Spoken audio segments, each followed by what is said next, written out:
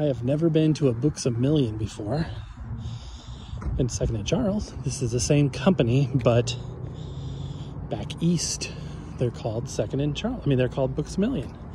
So let's check it out. Completely different vibe. This is a completely different vibe. This is more like a Barnes and Noble.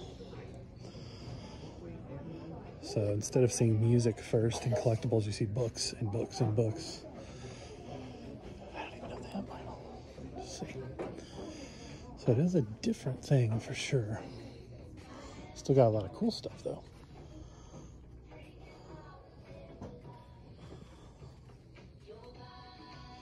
Some pops over here.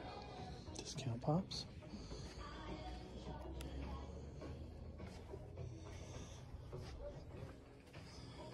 Definitely cool. Just not a Second and Charles.